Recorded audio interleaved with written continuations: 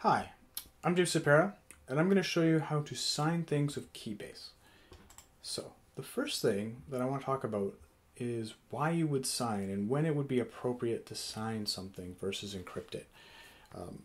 The most common scenario that you might come across as a developer is signing the binary for some software to release. So let's say you provide a signed compiled binary for x86, ARM64, or AMD64, ARM, whatever other platforms you support. And people have a need to trust that these aren't malicious binaries, that they're from the authoritative source of the project, right? At some point you have to trust the projects aren't malicious, and you trust that the maintainers of the project have your best interests in mind, and they're making the packages for you in a way that's not going to harm you. Signing is a good way to do that. You could sign the binaries, include the signatures along with the download links, and somebody could download both files and use keybase-io or just GNU PGP and verify the signature. That's valuable in a way that Keybase brings trust and kind of a circle of trust and verification. So you could verify that my GitHub name is associated and verified with my keybase.io, and I have these binaries of a project that I maintain on GitHub, and therefore you should be able to trust these binaries because I made them. It's a valuable feature that you could use if you're releasing software. You could also use it to verify a message. You could verify the release notes, for example, that they haven't been altered. So again, you could use a signature on a text file, and basically people could run that through Keybase or through PGP and verify that in fact you did sign that file and when. It's related to your identity, and it's also timestamped. And both of those things can't be altered without invalidating the signature. You could use it as a way to sign documents as well. So in some countries, this kind of signature and documentation could be used to prove that a person signed that document, that they intentionally saw it and went through the process of clicking a signature button and typing in their password and signing that document. So there's a lot of different ways you could use this. It's actually been around for a really long time. I think I started using PGP in the 90s, and it can be used to transact business, to have servers trust each other and communicate. Signing is similar in some ways, but a different kind of format to how open or for how SSL is negotiated. So it's kind of everywhere, and it's an interesting way to communicate with people. You could compose an email and sign that email Keybase and paste that signed email in an email, and the other person could, if they desired to or were suspicious of the source of the email, verify it. So let's look at what Keybase provides for signing. So let's just go over all the commands it has. So we just used help. This is what shows help. Message allows you to sign a message. So we could go keybase hello world, and it's gonna, you put the sign command in front, and we should have it spit out the signature here. So I could cut and paste this into an email, and somebody could decrypt that and get the message and know that, well, it's not encrypted technically, it's just signed. So in this is encoded the message itself and the information to look up my identity and verify that my identity did in fact sign this, along with the timestamp and the signature itself. Okay, so that's kind of cool. Let's go back here. Sign H. So you could also do that and output it as a binary. So again, we could go keybase sign message hello there and go B, and this will spit out a bunch of unreadable binary. Not incredibly useful. You can see the unencrypted hello there. I just want to point out that this does not encrypt anything at all. It uses hashing and your public key to make a salt, essentially. It's not encrypting anything, so don't rely on this to send a secret message. I'm going to have a different video about encryption and the ways you can do that. This is just about signing things right now. So again, there's an option for binary. You would use binary for servers talking to each other, blob storage in a database, stuff like that. So more like machine level stuff. There's another thing to do, which is clear sign. Clear sign includes the message as text above the signature. So this would be valuable for signing release notes, or again in an email context. It's similar to this, but the message would be on top. And actually, you could use -m and the dash dash clear sign to make a file that has your message on top and the signature information below. The signature information will still include your message, but keep that in mind. So you wouldn't want to do that with binary files necessarily, but you would do it for text files or files people could read without a program interfacing in between them. Let's take a look at what that does really quick here. So keybase sign, clear sign, and we'll just clear sign a release notes here. And we'll just cat that, take a look inside. Let's do the top. And you'll see here that it's got a signature.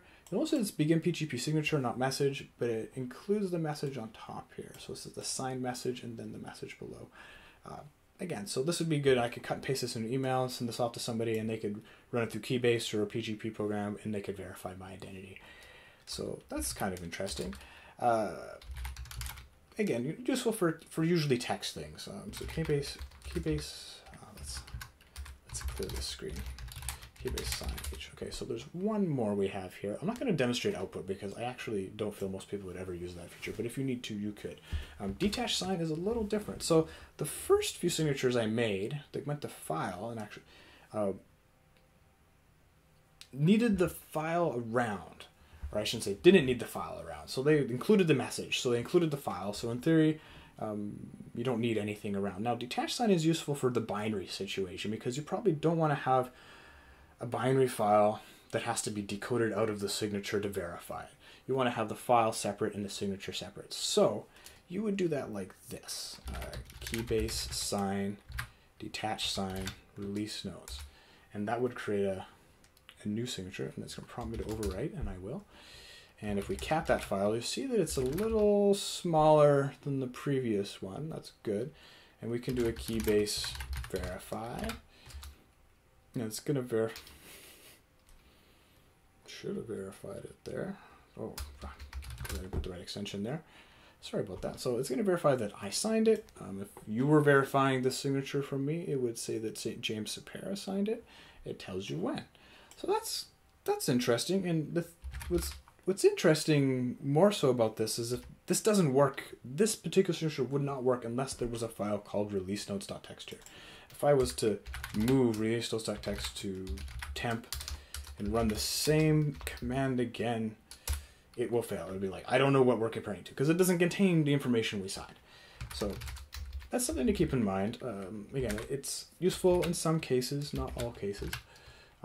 Now I want to demonstrate something that's interesting. Let's take the signature we have right now. And let's alter the text file. Oh, I didn't. I moved that. Okay, we're good now. Okay, so let's get in there and you know, let's change this up a bit. Let's totally did not add malware. Download and run as root.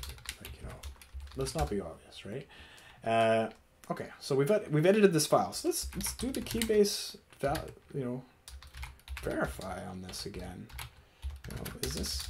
Let's say somebody edited this. This could be a binary file as well, right? So the signature was made now using the signature of my key. But look at this. We've got a bad signature. This signature was not made with my key, or essentially it couldn't be verified. I couldn't reproduce the signature with the information from my identity at keybase.io. This is the whole point, is if somebody alters the file that you signed, either the actual file that goes with the ASC or altered the contents inside the ASC, it would be very difficult computationally to make the signature still match. It's a function of the time and the public key and the file. It would be difficult. So the whole point of the system is that you can trust, if you trust my identity on keybase.io and you trust that the software that's doing this, you can trust that the signature is valid and that the software, as far as you trust the person who made it, is safe. And this is something that we actually use all the time. Apple has a way of signing software that uses encryption that does essentially this. The file, the binary is there. It's not encrypted. It's just signed, right? And so it's not encryption, it's hashing. And it verifies that, like that your identity, which is included with the binary, and Apple's identity. And Apple says, Apple says, I trust James Sapera's certificate in so much that he's paid for it to be issued by us, and we have verified his identity some way. And you trust us, and so you should trust this software. And, that's the verified binaries or whatever Apple calls them. Windows has done this for actually quite a while.